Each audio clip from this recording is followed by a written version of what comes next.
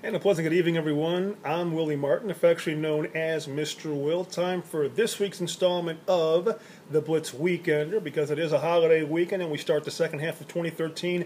This shall be a more augmented Blitz Weekender, if you will, covering the days of July 3rd through July 7th, since there will be all kinds of different events going on with the added day. And hopefully most of you get to enjoy a 3 or 4 day weekend. I know I'm going to, and I'm certainly going to look forward to that. More importantly, we at Blitz Weekly, we hope that you've had a good first half of 2013. May the second half be even more fun and fulfilling, and may you seize the day and get blitzed, although not literally. Designate a driver if you know you're going to. Things to ponder to do this weekend, and of course when I'm done here, read on down with the lovely Audra Stamp's going to recommend. She's got some good ideas to throw out your way in addition. A few things that come to mind for me for this Independence Day weekend. If you like fireworks, you have options. Option 1, Lone Star Park, July 3rd and July 4th. Racing will start about 5 o'clock. When the sun goes down, you will have a very fine fireworks show going on. And if memory serves correctly, there will be a band playing in between races to keep your interest going. Great for the family, and lots of wonderful renovations done in the last year there to the tune of $11 million. So if you haven't been in a while, check it out. They're in their final week of this season with horse racing there. Lone Star Park, July 3rd, July 4th. Sun goes down, fireworks going on there. July 3rd.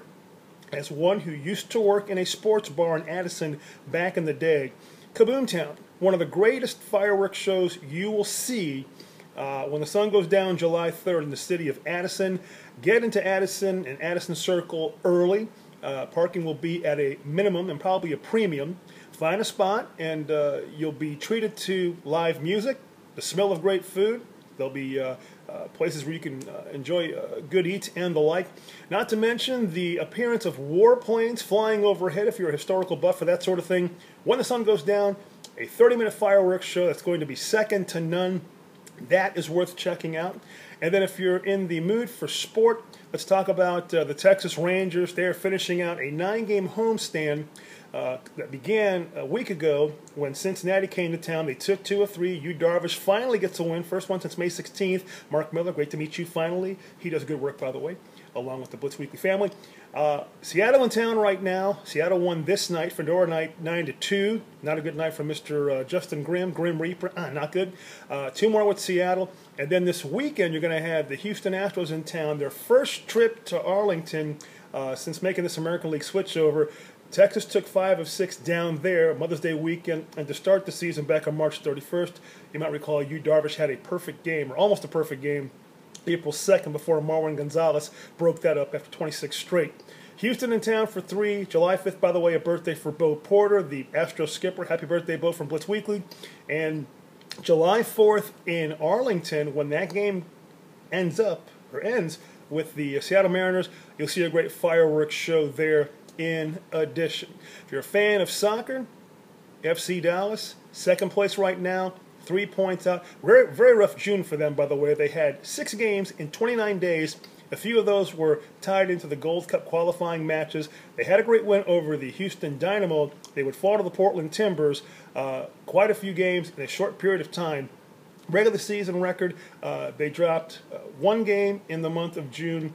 That was a 1-0 loss in Portland, ironically. 3 ties, 2 of those to the tune of 2-2 in Philadelphia with the Union last week, and then 1 week prior here against Sporting KC. Over 1,000 fans from Sporting KC came out to support that particular team, led by goalie Jimmy Nielsen. 2 kids to keep an eye on for FC Dallas. Walker Zimmerman, he's been doing wonderful things while Zach Lloyd gets better from a groin injury, and also George John recovering from a bad hamstring pull. Hopefully they'll be back July 4th. Chivas USA, hopefully a 3-point win for FC Dallas, and you should see some fireworks there after that game ends. That's an 8 o'clock start in Frisco at FC Dallas Park, formerly Pizza Hut Park back in the day. They also go on the road Sunday to play the LA Galaxy, a team they beat 1-0 back in, I believe, late April when they were here.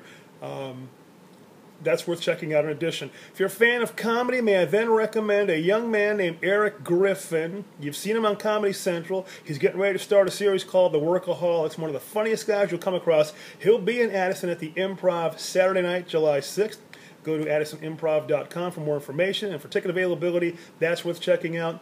And let's also talk about July 4th, a long-held tradition and a popular tradition out Fort Worth way. I actually saw this guy perform in concert not long after seeing Metallica. He had more chicks at his concert. Talking about Willie Nelson doing his July 4th thing over at Billy Bob's in Fort Worth. That'll be a fun time. Head on out there after, say, the 7 o'clock hour. And rounding things out, for more information, I now defer to the lovely Audra Stamp below this video. Read on down because she will certainly have some recommendations in addition. It's July. Second half of 2013 is about to kick into high gear. Cowboys now about 16 days away from the start of training camp. Will he or won't he? To talk about Dwight Howard, maybe coming to Dallas, maybe going to Houston, maybe staying in Los Angeles. That's my guess. He stays. I'm just thinking he wants to get all this attention. We will see.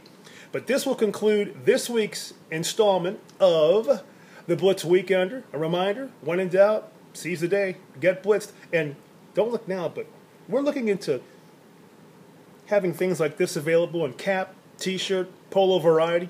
For more information, talk to my publisher friend Kelly Reed for more information. Kelly Reed at blitzweekly.com.